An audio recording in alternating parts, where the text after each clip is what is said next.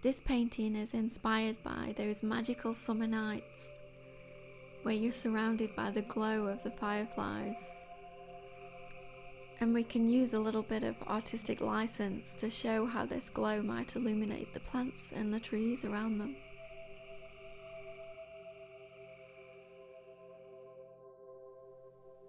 We can start this one off by painting a nice smooth background. This is going to be the night sky, so I mixed a dark blue and covered nearly the whole background. I added a little white towards the bottom for a hint of a glow from the horizon. A nice wide brush will really help you get an even layer of gouache for the background. This is a 3/4 inch flat, and it's going to help to smooth out the paint and allow you to blend easier.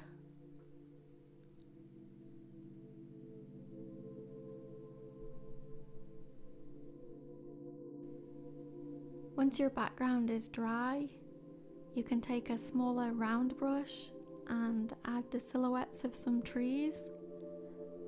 I kind of did these leaning in from the sides to frame the painting, and these are done in a kind of darker purple colour.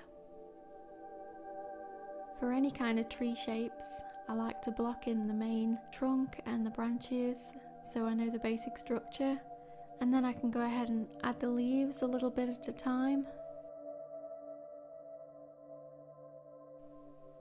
For the foliage along the bottom, we can start with a dark green. You can use a small round brush and pick out some silhouettes of some plants along the top edge. You don't need to paint the darkest green all the way down, but it should go most of the way to the bottom. Over the top of this, we're going to add a lighter green, and these are going to be some shapes that we can see more clearly than the silhouettes that we've just painted. Again, we can use the same round brush to pick out these shapes. Along the bottom of the painting, we'll add our final layer of plant shapes, and we'll do this in a deep purple colour. We want this purple to be deeper than the purple that we used for the tree silhouettes, and we'll use this same colour to add some shadows to the trees and give them a little bit of dimension. As you're adding the dark purple to the trees, think about the light and how it's going to come through the opening in the trees. So leave some of the leaves closest to the opening lighter, and focus the shadows on the areas away from the opening towards the edge of the painting. You can use a dry brushing technique on the trunks to add the shadows and the texture in one go. Make sure that your brush is nice and dry, and add a little bit of paint. Start somewhere where you want the paint coverage to be quite solid, and as the paint comes off your brush, you'll find that the paint drags more, and use this in areas where you want texture. To add the fireflies, we're going to start with a little white dot. We're going to want these to be kind of glowing yellow orbs, but if we put the yellow straight onto the blue background, we're going to get glowing green orbs. So we start with a little bit of white. This is going to make like an isolation layer, so we can add a little yellow over the top and help us get a brighter glow.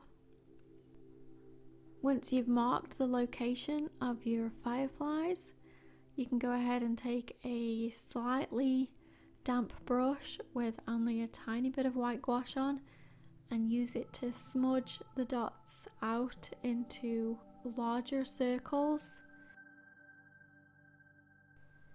Try not to fuss too long at these little glowing spots. The more that you mess with the gouache, the more it's likely to mix the white with the layer underneath.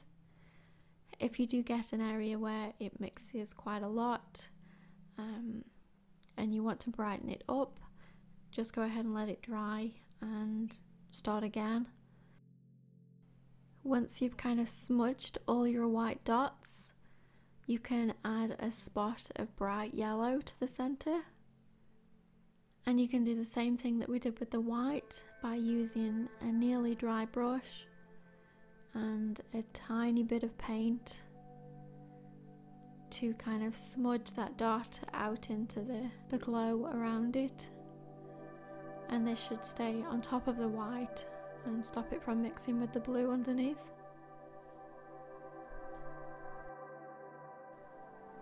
In the plants along the bottom, we can show how the light from the fireflies illuminates some of the leaves.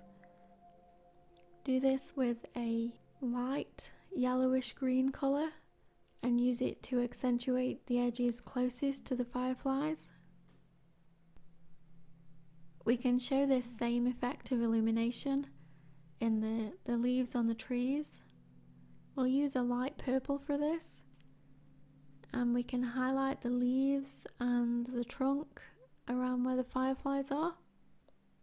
And we can also soften the edges as these highlights move away from the fireflies and back into the shadows. You can kind of just use a clean, damp brush just to soften that edge and blend it into the darker paint underneath.